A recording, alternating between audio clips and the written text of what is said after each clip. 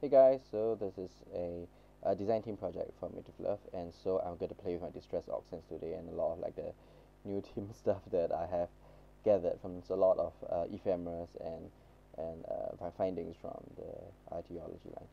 Um, yeah, so one of the things that I've learned while playing with this is that distress inks are relatively forgiving, but distress oxides take the forgiveness to like a whole new level.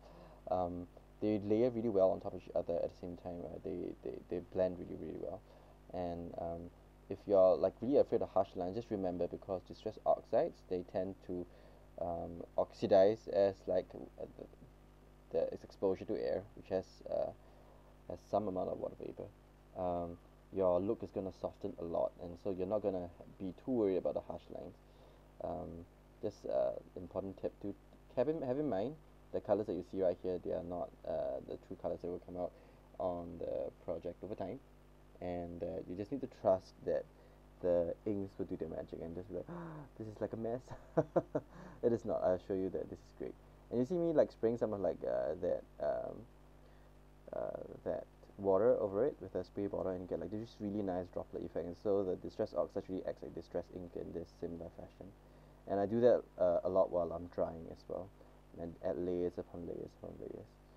So the next part is speed up really very much more so they don't get bored seeing me how I do it. But one of the things that I've also tried to do is I use like a acrylic glass block, and I applied um, paint onto it, or rather distress oxides onto it, so that I can put it in the places that I kind of want that has like a more of like a particular color or something. Um, yeah, and if this entire look looks too garish for you, just take heart that over time it actually um, mutes out, yeah, because of this reaction with the water vapor in the air. But I really like where this is going right now, and as you can see, after spraying on like the mica spray, you get this really nice effect. I'm just gonna let it dry. And in the next part of the video, I'm gonna show you how like prepare like the little elements, some of them, so that they can be ready for like by assemblage. So that's like my backing, and I'm gonna do a little bit of stenciling. Now in real life, the this stenciling kind of disappears a little bit because of the fact that distress oxide, when it reacts to air, it's gonna be a lot muted. So even if you're gonna see like a stark contrast here, you need to remember that its final effect is just going to be a lot more muted. It's not going to be so obvious. You will see in like the final photo below or later, and you'll be seeing that it almost mutes up to almost like a watermark sort of look. Now for the stress oxides, I applied them also further on onto this gear cutout. This is from the new Tim Holtz Distress die.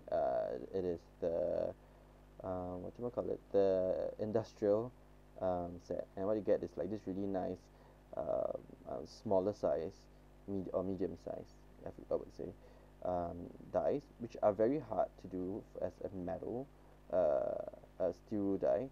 So with technology, they have made it possible, um, but because I cut it out on like thin chipboard, they just look really good.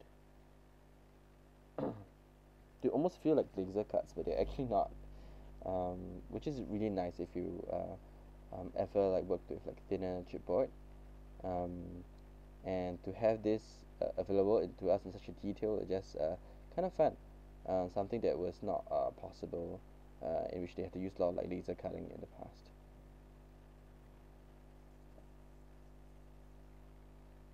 Okay, and what you see me doing is actually I'm mounting that mixed media background onto uh, some of this paper, which I've actually mounted onto the Tim Holtz.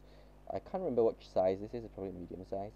That large etc. tag, also from Ideology, which is this really large wooden chipboard tag, in which is quite thick, and they kind of use I can use this as like kind of like a base for assemblage, and that's what I did. And the backing paper at the back is actually from Blue Fern Studios, and if I'm not wrong, I think it's from the Artisan collection, if from Chesterfield Artisan Collection. Yeah, it's a 2016 Blue Fern Studios paper, but it's just really, really nice.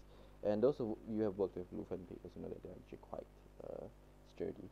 And here you see me, what I'm doing is actually I dyed the paper twine, which is also available at Made with Love. And I've used that as part of my focal point in drawing the elements together. Here I'm using some of the baseboard, also from Tim Holtz, from the new Ideology line. And these baseboards are just great because they're like printed chipboard, so they're really, really thick, and they add a lot of dimension to the project. And they also have like those that have the sayings on it, so those are really cool as well. And those little stars at the corner, I also did stick them on using glossy accents, which is not in this video, onto the rest, like scatter around the tag, just so that they add a little bit of interest to there. Otherwise, the glue that I'm using right now is actually the collage medium from Ranger that we have, that they have like shrunk it down to like a smaller bottle, so for it's much easier handling as a glue. And finally, if we move on to the last step of that this whole assemblage thing, I actually did pull out some of my collage medium. I think it's called crazing, which kind of gives this almost like crackling effect. And even though I'm applying it via like a metal spatula, but in reality after that I did paint it over to thin it, and you get this really nice crackling look, which is very hard to pick up by the camera, so you just have to trust me that in real life it looks really good.